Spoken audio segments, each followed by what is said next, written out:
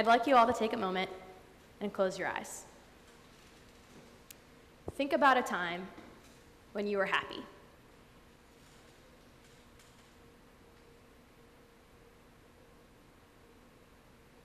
Open your eyes. In that moment that you thought of, what were you doing? Were you alone? Were you with friends? Why do you think you were happy? And why do you think you thought of that moment? Hold on to those answers. We'll come back to them later. I'm going to tell you 3 stories. My talk is entitled Stories of Joy. And I hope that they'll enlighten a little bit of what I'm going to talk about. So about 2 years ago, I went on vacation with my family to Massachusetts, and we ended up in Cape Cod. And if you don't know this, President Kennedy was from Cape Cod. His family had a house there. And so we went to the Kennedy Memorial. We're on the water. The memorial faces the ocean. And I turn, and there's a pathway that leads down closer to the water, and I see a swing set. Now, I don't know about you guys, but my favorite playground item as a child were the swings. And I'll tell you why. It's because on them you have a freedom that you feel on no other item of playground equipment. And for me, it was that I felt like I could fly. So in a moment that my 5-year-old self would have been immensely proud of, I took off running toward the ocean. And ladies, if you've ever worn wedges, you know that this is not an easy task to do while you're wearing them, but regardless, there I go. And when I reached the swing set, I realized I've been joined by my sister. And a quick note on Kristen, she is 3 years older than me. She just turned 25, and she has Down syndrome. So she's obviously a lot shorter than me. I am wearing heels in this picture, so it's not that big of a difference, but significantly. And she often views me as a role model, or as the older one. So she sits down next to me on a swing and looks at me and is like, "Will you push me?" And honestly, how do you say no to a face like that? So I get off the swing and I start pushing her, and I'm telling her to pump her legs, and she's doing it, and I look at her and I'm like, "Chris, you know, you can do this on your own."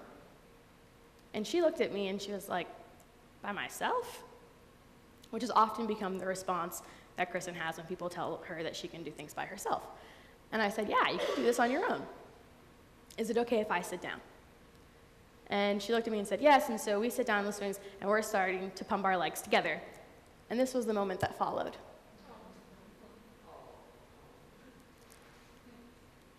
A year ago, I volunteered at Camp Boggy Creek for the first time. And a little background on Boggy, it's a camp for kids with chronic and terminal illnesses, and they do family weekends during the school year. So I volunteered on a cancer weekend to go hang out with a kid who had cancer. My first child, we'll call her Steph for the sake of the story, was a 10-year-old cancer survivor. She had Ewing sarcoma and was in remission. And when Steph first got to camp, I was excited to have her there. She was excited to be there, but she was also a little reserved. Not really sure if she could trust me, not really sure if we could actually connect. We did by the end of the weekend, but that moment couldn't have happened until the first morning. Steph woke up and decided that she wanted to go down to the dock and paddle boat and fish. And so here I was, 20 years old, with a 10-year-old, we're getting ready to go on a dock, and I have to admit to her that I don't know how to paddle boat. And she looks at me and is like, "Really? You've never been on a paddle boat?" I was like, "No, I haven't." And she was like, "Please tell me you know how to fish." Awkward. "No, I don't actually." And she was like, "Well, I guess I'm just gonna have to teach you." And I said, "Well, I guess you are." And what followed was a string of moments in which Steph and I connected. She was able to teach me things, I was able to teach her things. We had an all-around awesome weekend. On Saturday night, we were doing crafts, and we had talked about her best friend earlier in the weekend, and I found best friend charms in this little tub of jewelry items. I was like, "Oh, Steph, I can make a bracelet for you and a bracelet for your best friend. What's her name again?" And she looks at me and smiles and says, "Natalie." And so I end up with half of a heart from a little girl with cancer. When I started college, I decided I was going to join a religious organization. I joined Baptist Collegiate Fellowship here at Stetson. And this group is incredible in so many ways, and I could list them all, but it would take too much time. But basically what we do is come together as a faith community, and we really bond, and we really connect, and we really became this very tight-knit group of friends. And I'm sure you guys have had this experience where you are friends with people and it just clicks. Something there, and it can be a big group or a small group, but you feel like you belong there. You feel accepted, you feel like you can be who you are with these people. And so every year for spring break, we take a mission trip, an alternative spring break trip, around places where we can drive. Generally, we drive these giant 12-passenger vans you can see behind us. And this year we went to Asheville, North Carolina.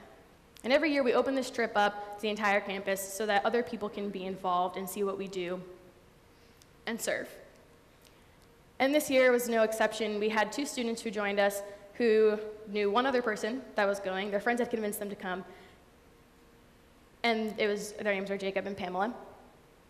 And they decided that they were going to come into this really tight-knit group of friends for a whole week and serve people who needed our help.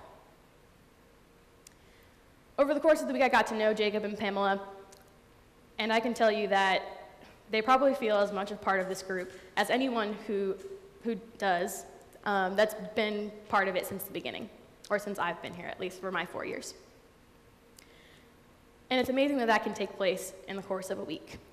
And even though they may not be the same religiously, they may not be the same ethnically, they may not be the same as any of us on the trip, something incredible still happens there.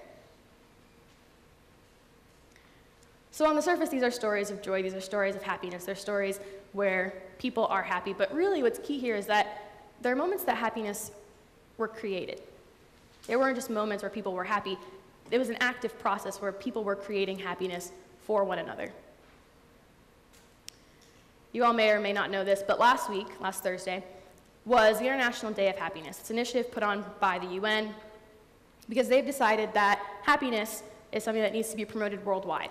Happiness is not just for the elite. Happiness is for everyone, and happiness and well-being is what they promote during the International Day of Happiness. One of their partners is called Action for Happiness, the Action for Happiness Project, and this data comes from their website. What it says is that 50% of our happiness is predetermined by genetics. We're predisposed to be a happier person or a less happy person, depending on who our parents are. 40%, they say, is determined by us, autonomously. What we decide will make us happy. And 10% is determined by income or environment. I argue something a little different. I think that we can control at least 5% of that 10 in our environment. So instead of having control of only 40% of our happiness, I think that we have control of at least 45. The Action for Happiness Project also puts forth these 10 keys to living a happier life. Giving, relating, exercising, appreciating, trying out, direction, resilience, emotion, acceptance, and meaning. A lot of these are self-explanatory. Giving, volunteerism will promote happiness. Exercise promotes happiness because of the endorphins. Resilience in situations that are difficult, having direction and meaning in life, feeling like you're accepted by a group of people, these are all key in living happier lives. But I think that there's something missing. And it's great that they had these 10 keys, but I think that you have to have something before you can actually implement those 10 keys into your life. And I think that thing is courage. This is not courage as we've come to understand courage as bravery or extraordinary acts. We often use courage when we talk about firefighters and police officers and military personnel, and that for a lot of people makes them feel like courage is out of reach. To be courageous, they have to be something more than what they already are. But if you go back to courage in the original root of the word cur in the Latin means heart, and that's where the word courage comes from. There's a researcher out of Texas, her name is Brene Brown, and she defines courage as telling the story of who you are with your whole heart. It's being exactly who you are and being comfortable with that. That's courage. Now, courage is not easy. Courage shouldn't be easy. It's not something that should look simple on the outside. For example, if you knew me in high school, you would never guess for a single moment that I would be standing here on this stage in front of all of you giving this talk. In high school, I was very different. And I decided that when I got to college, I was going to be who I was at my core. I wasn't going to hide. And I had been friends with some of my friends in high school since second grade, and I don't think any of them knew me, just me, for who I was. So I made a conscious decision when I came to college that I was going to be me, whatever that meant. And I was lucky enough to find a group who fosters that kind of love and encouragement, and I was able to do just that. The common thread through all the stories that I told is not necessarily the creating happiness part of it. It's that all these people had courage. They were telling the story of who they were with their whole heart, and they weren't hiding. In the story with my sister and I, Kristen had to have the courage to ask for help. Kristen accepts that she has limitations and that she can't always do everything. I had to have the courage to turn around and say, yes, you can. In the story with Steph, she had to have the courage to go to camp, which guaranteed is not an easy thing for any kid to do. She also had the courage to stand up to a 20-year-old, someone twice her age, and tell them, you don't know how to do this? Really? And have the courage to teach me. And I had to have the courage to listen and to learn. In the story of Pamela and Jacob, they had to have the courage to come on a trip with a group of already established friends and be comfortable with who they were in order to get to know us.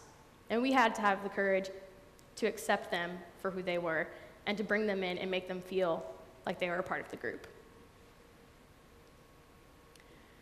So what I'd like you all to leave with today is that happiness can be created in a multitude of ways. Some people think that creating happiness means accumulating wealth or becoming successful.